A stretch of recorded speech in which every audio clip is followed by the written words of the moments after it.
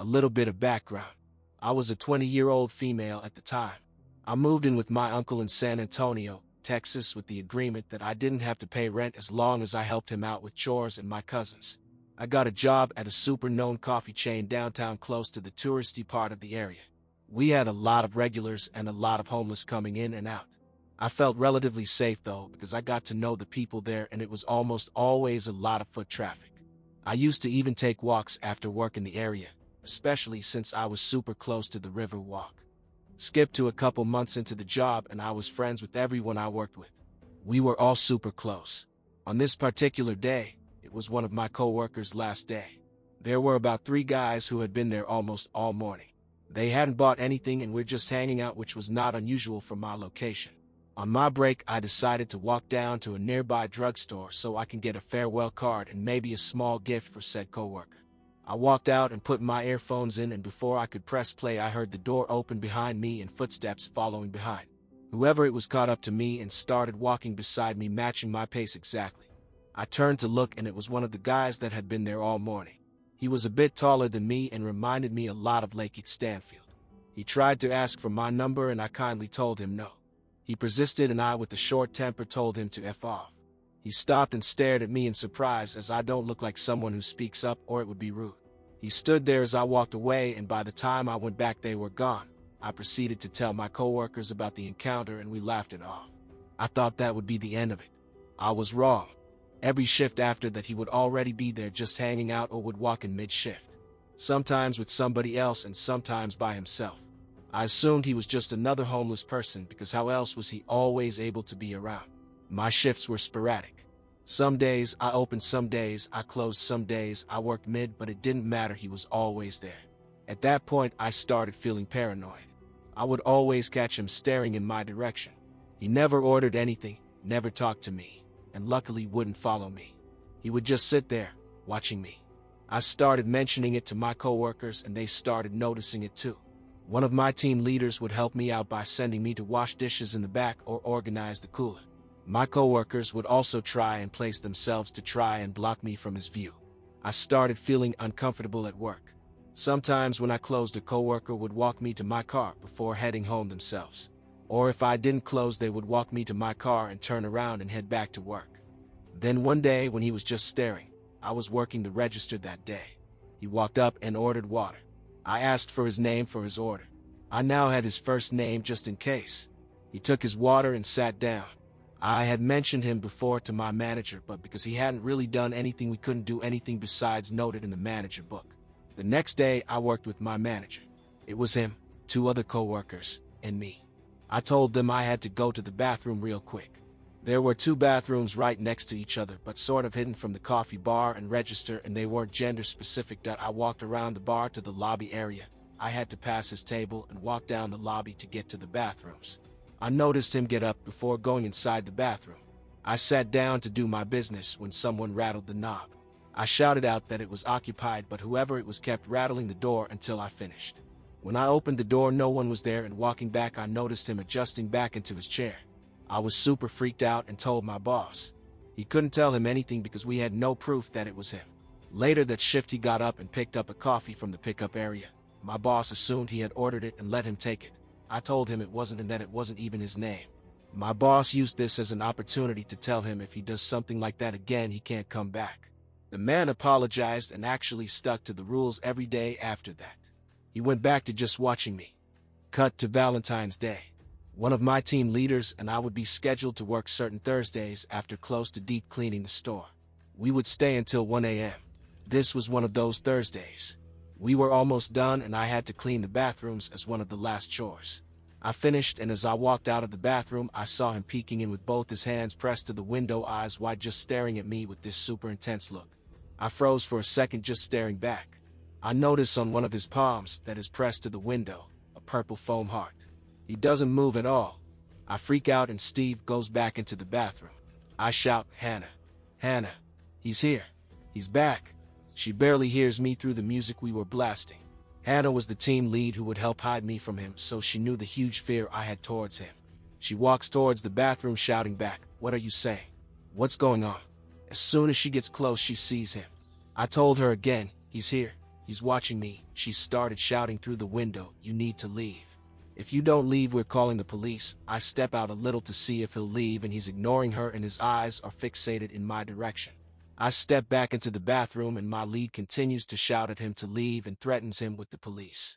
About 5 minutes pass and he realizes that I'm not stepping out until he leaves, so he does. The next day I was my lead and I told my manager I wanted to file a police report. He told me not to wait until he talked to his boss. He showed up again that day, but I was only there to talk to my manager and leave right after. When I got home, a friend convinced me to call the cops. So I text my boss that I don't care what he or his boss says. I'm scared and I'm gonna file that report. I dial 911 and tell them a summarized version. They tell me they're going to send someone to where I live to take the official report. The 2 officers were so nice and supportive. I told them my whole story and how my boss didn't feel the need to get cops involved since I wasn't harmed. The officers told me that I should have called right away and defended me, saying they could get him for harassment. I thank them and they tell me that if he shows up to dial 911 so they can take him in for trespassing and harassing. I think that day my manager banned him and warned him because he never showed up to the coffee shop again. A few months later, when I was comfortable again with downtown, I went out with some friends to walk around. We were close to where I worked, and as we rounded a corner I saw him, and so I ducked into a little corner store and my friends followed. I told them I saw him and they kept an eye out. Once he was out of view, we left the store and that was the last time I saw him. So creepy coffee shop stalker, let's not meet again. I've never really shared this experience with anyone except my mom, a few close friends, and my boyfriend, but I don't think that they really realize how much this still impacts me. I recently discovered this subreddit, so I'm hoping sharing my experience will lift a weight, if you will. I worked a fairly entry-level office job in a mixed commercial/industrial area in my community. Because of the nature of most of the work in the area, mostly manufacturing and construction-type jobs, it wasn't uncommon to see people walking around with canvas pants, covered in oil, and being a little dingy looking. I carpooled with my mom since she worked nearby, and that particular day my mom had called me to tell me she was going to be about a half hour late picking me up. Instead of waiting at my work for her, I decided that I would walk to the coffee shop nearby and wait there for her. It was late in the afternoon, around 4 p.m., so it was very quiet. I was the only customer in the shop when I sat down at a table to read a newspaper. A few minutes after I sat down, a very handsome middle-aged guy walked in a few minutes behind me. He was very attractive and had a very comfortable charm to him, but it really struck me how clean he looked for the area, especially wearing overalls and work boots. Didn't think too much of it at first, honestly, so when he asked me if he could sit with me and chat while he waited for his own drive, I said okay. We actually had a nice conversation for a little while, until he started asking personal questions about me.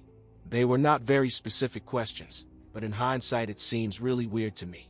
At the time though, perhaps it was naive, I just kept talking even though I started getting a really strange vibe. I started to get really uncomfortable when I asked him what he did for a living. He told me he worked at a nearby manufacturing place, and that he had been working there for about a year. He then told me it was the first job he ever had, so he was really excited about continuing his career there. Remember, this guy is middle-aged. Not only what he said, but how he said it, struck me as so strange. This became my first bold and waving real red flag to GTFO. I instantly had a moment where I was like, wait a sec, what middle-aged man is only 1 year into his first job? Especially in an area that can't really be shrugged off as prolonged education, rich parents, etc. To me, that screamed a recent prison release. On top of that, for him to be so clean despite him saying where he worked, nothing was adding up. I immediately started texting my mom under the table and said that I was really uncomfortable and she needed to come ASAP.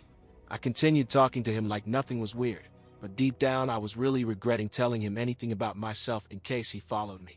So when my mom pulled into the parking lot, I quickly jumped out of there and hopped in the car.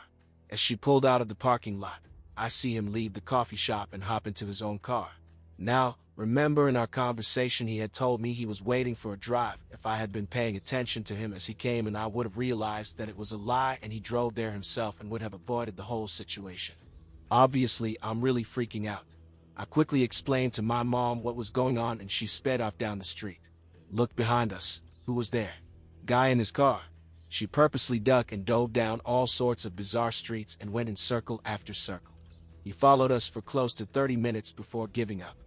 I don't know why I didn't report my experience to the police. I just was so shocked that something like that would happen. Went on with my life and shook it off as if nothing had happened. Fast forward about a week and my mom picks up a newspaper only to find that on the front page there is a picture of this one insane, very handsome man. He had kidnapped a woman and shoved her into the trunk of her own car, drove her, while she was in the trunk, about 200 miles to another city, forced her to take all her money out of her bank account and then abandoned her there with no wallet and no vehicle. If not for my mom, I could have been so screwed. Fortunately, the woman was not physically injured or sexually assaulted, but I cannot imagine spending hours in the trunk of your own car not knowing what someone was going to do to you. It's been about 7 years since this happened and I still have some serious trust issues with strangers. I didn't work in that area much longer.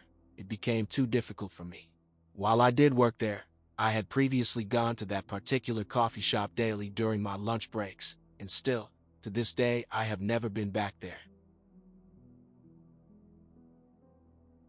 First off, I just want to state that I changed names in this story and omitted them entirely when necessary. This happened this morning at about 10 a.m. The backstory. Working full-time as a full-time student leaves me with very little time for me under normal circumstances. Classes just ended not long ago and lots of folks have left my university town to go back home for the holidays. I work in a coffee shop, so people going back home means that not only am I catching a break from school right now, but work is usually super slow as well, and this has been beyond beneficial for my mental state. The story. I usually reserve the use of marijuana for times when my UC is flaring or to gain back appetite lost for the same reason. But as I somehow ended up working 9 to 5 Monday through Friday this week with the entire weekend off, a nice treat to get 2 off in a row, and me recovering from a mild hangover from last night, I figured I could probably smoke before lunch, play some vidya, and be useful by the time lunch needs to be made. I roll one, slide the balcony door over, and smoke. This is fine, I tell myself. I deserve this after a long week, some time to myself. I have nothing to do today, so I'm sure being high in the middle of the day won't be an issue. I don't have to see anyone today. After patting myself on the back for a few minutes more than needed, I slide the door shut and huddle up in a blanket on the couch. I was the only one awake in my apartment this morning, and I could hear someone in the hallway. All of a sudden there are 3 hurried knocks at my door, and I bolt up. Oh freak, did I forget someone was coming to meet me, I think, as I looked through the peephole to see a middle-aged man with Homer Simpson hair, transition lenses, and a handful of gold-colored wrapped presents. He's also freaking around on his phone when I look out, and I see the unit directly across the hall is getting Domino's and the driver is standing in their doorway. Not feeling uneasy considering the audience, I open the door. This man greets me and starts to walk in. I stand firm in the doorway, and once he realizes I'm not moving and he's trying to slide past between myself and a lamp which he nearly knocks over, he sticks his hand out. I'm Terry, so I shake his hand back firm while staring him in the eye, still confused. Keep in mind that though I was trying to look tough, I'm a fair-skinned blonde man with cracked lips, and my pajamas and eyes are definitely red and glossy. I'm her father, he tells me. I thought I remembered our roommate mentioning that her father is a tall black man, and this gentleman was not only white but probably standing at about 5 foot solid. Oh, you're Linda's father. Important that I spoke her name? Let me go let her know you're here. Hold on, and I make my way down the hallway to knock on her bedroom door, next to my fiancé in a shared room. I go and knock and say there's a visitor for her, and by the time I knock he is right behind me, still freaking about with his phone while holding those presents in his hands. Now I have to do the crappy awkward slide by him in my own apartment. I figured I'd leave them be. He seemed beyond excited to be here to visit his daughter, so I made my way back to the living room. Before I can even lay down again, I hear, "No, I'm Jane's father," from down the hall. This mother freaker isn't here for my roommate. He's either lost or actively trying to see our apartment, for some reason. I bolt right up and make my way down the hallway, half tripping over things since I'm sitting at about an 8 at this point. As I see him going for the doorknob to my bedroom where my sleeping fiancé lie, I got a little loud, usually not in my character. However, I'm high on my last day off and there's a stranger possessing far too many red flags about to walk in on the love of my life, and told him that he's in the wrong unit. As I tell him this, he must have been dialing on his phone while talking to my roommate, because he pulls his phone to his face and goes, "I'm here, baby," and tries to ignore me. I repeated myself a little louder, and he asked where he was. Unit 14, I'll show you the door, and the pizza guy is still there in the doorway when I send him out, Terry asking his phone which floor she's on. That's when I realized this entire thing happened in about 2 minutes, and the pizza guy and I shared a look of solidarity as I locked my door. My roommate came out and we chatted about how freaking weird that is. She laughed since I somehow handled it well from the orbit only medicinal grade marijuana can send you to, and I logged into PlayStation to let the story out to one of my mates over a few matches of Overwatch. Here's where it gets interesting. So around 2 p.m. my fiancée woke up. We both had a long night. I only wound up having a drink or two thanks to my UC and IBS limiting me from going all out, but she went back wild before bed and was nursing a bad hangover.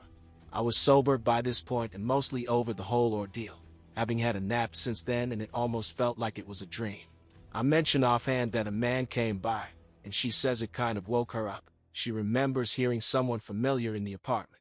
I explain the whole story, and she asks me what he looked like. This could be purely coincidental, but I guess about a month ago while I was at work and she was between classes, a man fitting the description right down to the transition lenses came beating on the door asking to open up. Unfortunately, I forget exactly the details of that encounter, and she's sleeping next to me now, so I can't ask, but he seems to keep thinking our unit is someone else's, or he's just trying to get a viewing of our fully furnished unit without the tour guide. Leaves a bad taste in my mouth now thinking about it. First time poster. Not too sure how to sign off, but thanks for taking the time to read this. Mostly just wanted it off of my chest, but Terry, let's not meet again, or you might be getting a better view of our apartment than you'd like.